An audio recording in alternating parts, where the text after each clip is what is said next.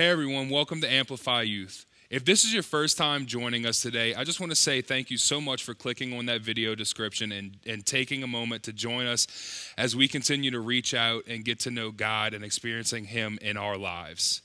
If this is your first time, I want to take a moment to get to know you and welcome you to the Amplify Youth family. So I'm going to be sure to include my email address in the beginning of the video as well as in the link in the description below.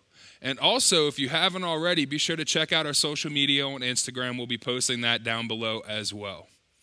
Today, we're jumping into our series, Experiencing God, week number 3, which is God wants to have a personal relationship with us. I just want to enter in today with some prayer. Father God, thank you so much for your word today, Lord. We pray that as we go into your word, that we just hear nothing but you. That we be emptied of ourselves and reminded that you reach out to us just as much as we reach out, if not more. And we thank you for that, and we thank you for the opportunity to say yes to you. We love you and we praise you in Jesus' name.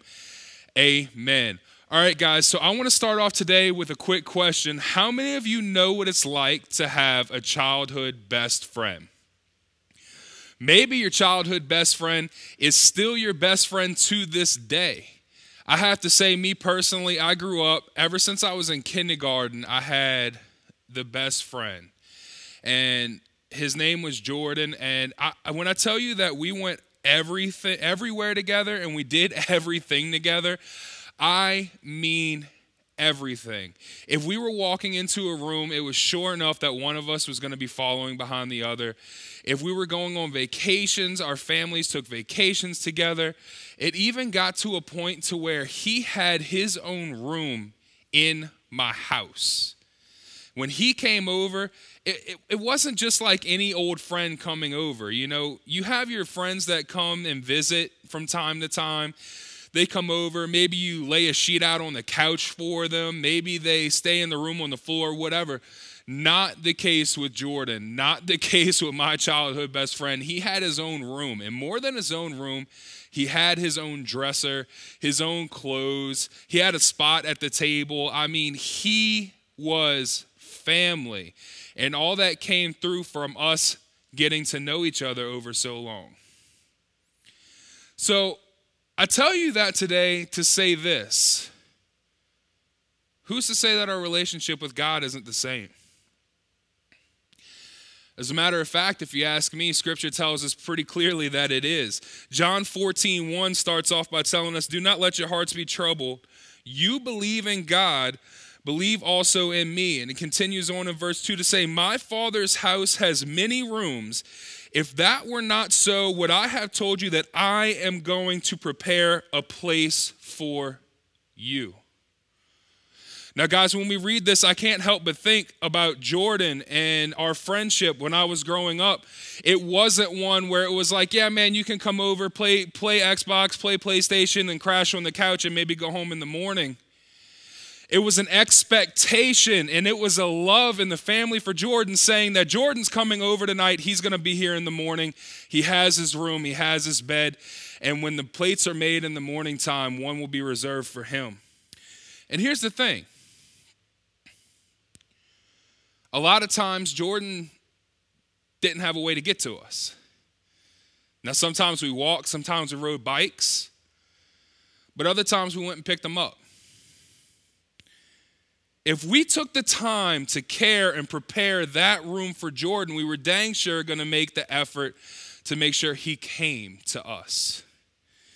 And we see that same attitude, that same love, that same passion playing out in John 14 and verse 3. It continues and says, "And if I go and prepare a place for you, I will come back and take you to be with me, that you may also be where I am. You know the way to the place where I'm going." He never forgets us. Just like me and my family never forgot Jordan in his house, we never forgot that if he needed a place to stay, he had a place to stay. We never thought for a second that he wouldn't be with us. We never stopped making the bed or preparing the clothes or making the table. We knew that he was going to be there, even if it meant traveling a long way to make sure he was. But sometimes Jordan didn't know. He felt like a burden. He didn't know that we were willing to have him there at that time. And we see that played out. John 14, verse 5 says, Thomas said to him, Lord, we don't know where you are going, so how can we know the way?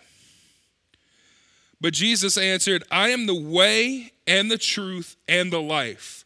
No one comes to the Father except through me. If you really know me, you will know my Father as well. From now on, you do know him and have seen him. See, we didn't get to the place of the bedroom being set up by just happenstance. My parents did not decide to set aside a bed in the house that we had. And guys, I have to be honest, it wasn't a very big house, but we made room. We didn't get that way by seeing him walking through the schoolyard one day and saying, man, we're going to give him a room. No, we got that way through a relationship, through a friendship, by getting to know one another, by getting to experience what it was like to feed off of one another, to experience life together. That is when we set aside the room. James 4:8 tells us, come near to God and he will come near to you. See, guys, a lot like that relationship with my childhood best friend and possibly your childhood best friend as well, it all started out by drawing near. And I can't think of a better way to have drawn near than God putting on flesh and bone and coming down here, as he says in John 14. When we look at Christ, we are looking at the physical representation of God. He put on flesh and bone so that he may know us. Scripture tells us that he knows the number of hairs on our heads.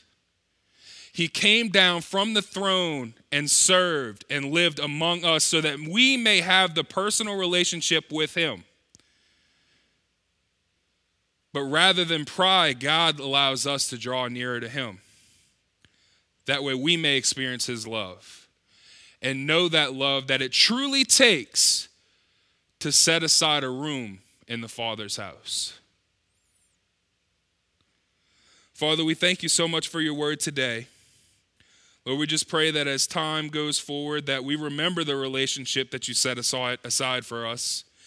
And also, Lord, that we remember the room that has been set and reserved for us. For your son died for us and said that he went to prepare a room in his Father's house. And Lord, we just know that that is done out of passion and love. And we thank you for that today.